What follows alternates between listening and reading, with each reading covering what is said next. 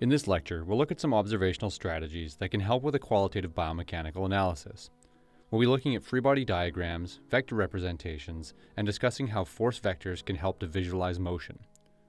A free body diagram is an isolated drawing of an object that is assumed to have rigid segments. Free body diagrams are simplifications of the situation, but they retain most of the characteristics that are relevant. Therefore, there's some subjectivity or skill associated with drawing the free body diagram, but there are also some rules that shouldn't be ignored related to the scientific principles behind this. Let's look at how we would make a simple representation of a human body. Think of the skeletal structure and draw straight lines to represent long bones in the arms and legs. You'll need to estimate the joint centers, so do the best you can. We can then draw simple shapes to represent more complex skeletal structures like the head, chest, and hips. The rigid body must have a shape that is sufficient to include all points of application for the forces acting on the body. You may need to have different free body diagrams for different sports. The orientation of the body must be similar to the actual orientation observed in the skill. The main purpose of free body diagrams is that they help you focus on critical joint movements and postures. Now, if we take this very simplified free body diagram without any context, you'll notice that it's really difficult to understand what the athlete is doing in this situation. One thing we need to consider is that there are benefits and limitations to using free body diagrams. What do we gain or lose from only paying attention to the free body diagram?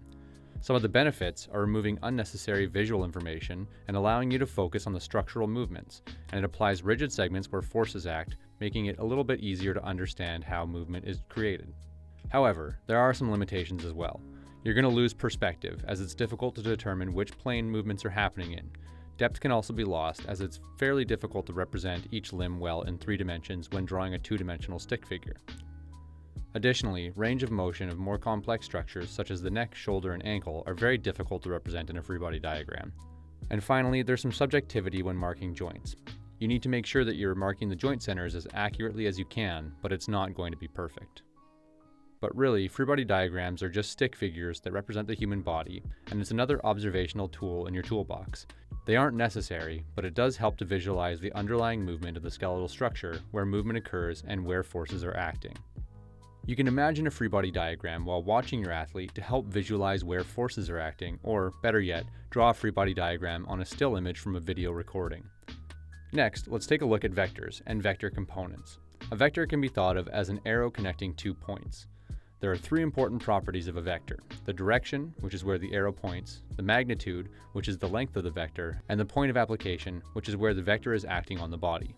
Vectors can be very useful tools to help understand many aspects of biomechanics. You can look at movement along a basketball court, internal joint forces, external forces from contacting another object, or represent non-contact forces such as gravity acting on your athlete. All of these rely on vectors, so we're using vectors to represent forces as well as movements. Visualizing the direction of a vector is important.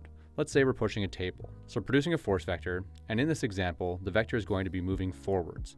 If we look at our frame of reference in the image, we have left and right, and forward and backward. Since the force is only acting forward, the table should only move forward. Now, let's take a look at what would happen if we change the direction of the force vector. If we now push the table a little bit forward and a little bit to the left, we're going to expect the table to follow suit and move in that direction, a little bit forward and a little bit to the left. But we need to know how much forward and how much left. We do this by breaking that initial force vector into components. In this case, forward and left components. Or you could think of them as x and y components. So to represent these component vectors, we're going to be drawing a line starting from the origin of the initial force vector and moving parallel to the axis of interest. If we start with the left vector, we can draw a line moving parallel from the initial application of force along the left axis until the point where it reaches the edge of the tip of the initial force vector.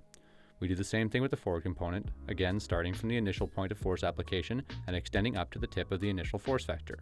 Now, to add these 2 components together, you can use the tip-to-tail method. This means slide the forward component over along the left axis so that the origin of the forward component starts at the tip of the left component. You should now see that the addition of the left and forward component vectors equals the sum of the initial, or resultant, force vector. Most often, we will be considering vectors in 3 dimensions. Similar to applying force in 2 dimensions, you can simply break the force vector down into components along each axis. Importantly, it doesn't matter which order you add the vectors.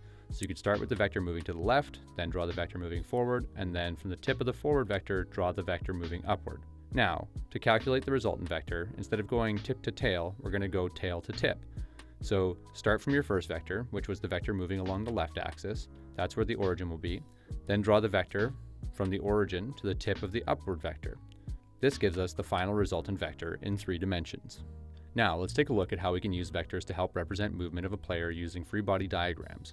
The first thing we need to do is draw the skeleton frame. Remember, this is going to be representing the skeleton, including long bones and major things like the head, shoulders, and hips. From there, think about what the external forces are.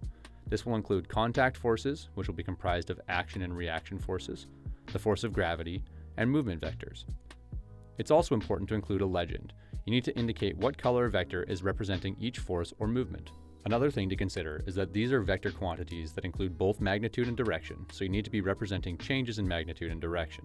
So that means if something moves faster, you increase the length of the movement vector, and if something changes direction, you change the direction of that movement vector.